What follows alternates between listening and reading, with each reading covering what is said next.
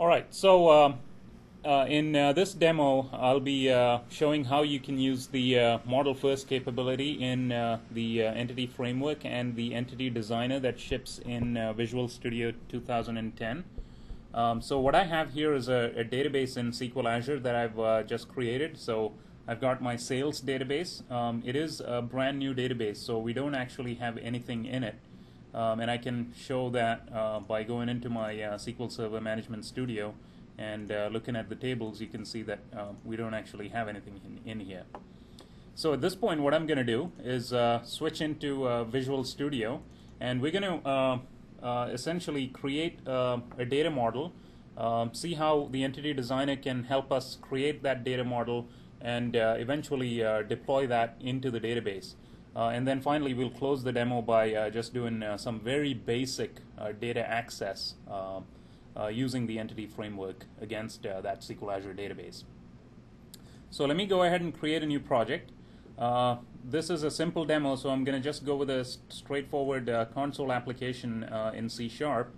And so the first thing I'm going to do is add a new item. Really, since I'm interested in adding an entity data model to my app, I'm going to choose the ADO.NET entity data model template, and let's call this sales.edmx. Now, I could choose to reverse engineer entity types from a database, but because I'm doing model first, I'm going to choose an empty model.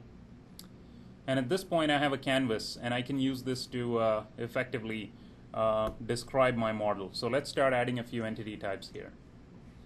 I'm going to create a customer type. I'm not using any inheritance in this model, so we're going to leave the base type as none. Set of customer is going to be called customers, and we're going to choose the standard primary key options there. Now I'm going to add a few properties here. So customer has a name, an address, city, state, and zip. So that's the customer entity that I want to use. Let's go ahead and create another entity, and we're going to create an order. Again, no base type, entity sets called orders, and we'll leave the default. For this one, I'm going to just add an order date and a status. And one of the things I want to do is to set the data type of my order date so that it's actually a date time. So I'm done with that, and lastly I'm going to add an association between these two entity types. So what I want is to say that a customer can have many orders, so I have a one-to-many relationship between customer and order, and I'm also choosing to have navigation properties. So this allows me to say that given an entity, say customer, I can navigate to all of the associated orders and vice versa. I'm also choosing to add foreign key properties to my entities. So that's effectively my model. Now I'm going to show you the power of the entity data model by doing one last adjustment to this model. I know that this is a set of related fields, and I want to refactor that into a separate type. So I'm going to call this customer address, and I'm going to call my property address.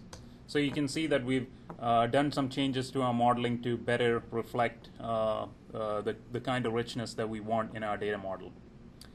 So at this point, I'm happy with my data model, and I'm going to choose to deploy this to a database.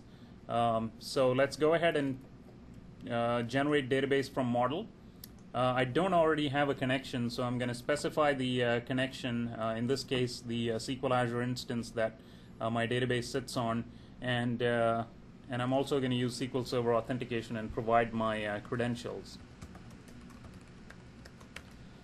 So finally I'm going to go ahead and choose the database that I want to work with. In this case it's sales, and hit OK. I'm also going to choose some options here. So I'm going to include the sensitive data in the connection string for demo purposes.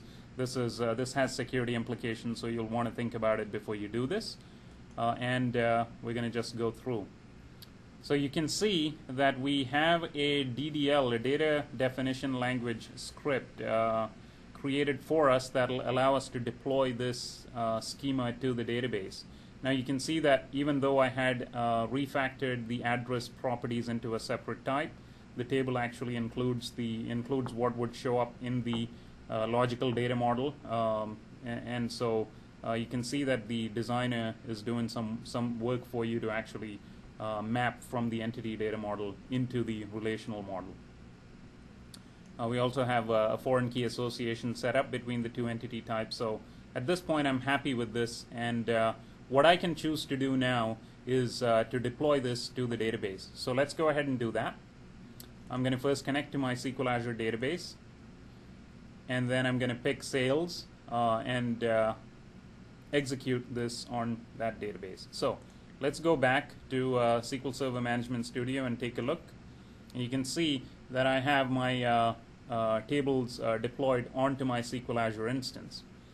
At this point, I can start using the entity framework to do data access against this database. So let's go ahead and write some code. So in my main method, I'm going to fire up a new object context and insert a customer. Let's see how we can do that. So we're going to instantiate my context called sales container.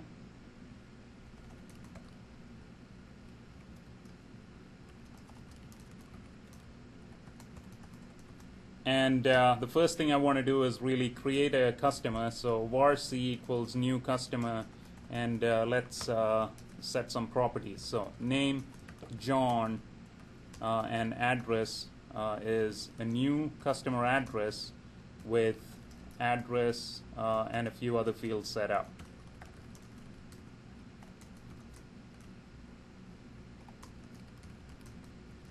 State and zip.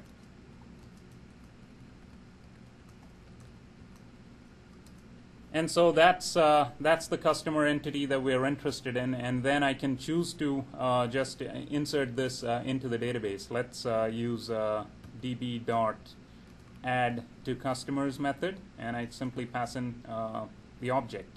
Finally, I can tell the context to save changes, and that's it for the amount of code that I have to write to fire up, to instantiate a new customer and to save that instance to the database. Let's run this.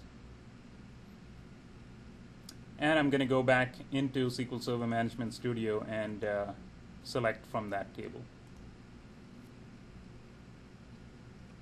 And you can see that the data that I created was successfully inserted into the database. So to summarize, we use the entity designer to create a brand new model. We then use the update or generate database capability in model first to generate a DDL script that we could then deploy to the database. And finally, we use the entity framework APIs to do some very basic object relational mapping and to create some data in the database. And all of that was done in really just a few minutes and a couple of lines of code. So you can see how powerful the entity framework is in giving you a productive way to build data access into your applications.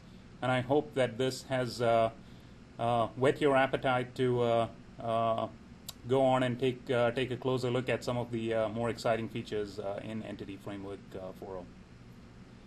So Faisal, can you actually take us through, we went through an insert, can you actually take us through, say, a select or extracting data out using EF? Oh, sure. Now we could, we could just go to the same piece of code and see how we can write a link query to output some of the data that's in the database. So I can fire up a query and say from C in db.customers select C. Now I could, choose to insert a where clause here or anything that I want to do for filtering. And then what I can do is say for each customer C in that query, let's write line customer name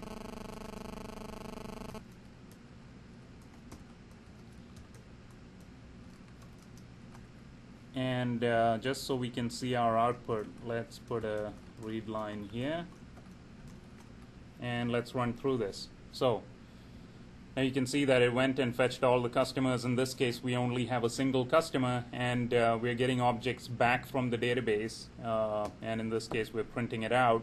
We could just as easily make a change to that data and save it back, again, in just a couple of lines of code. Right.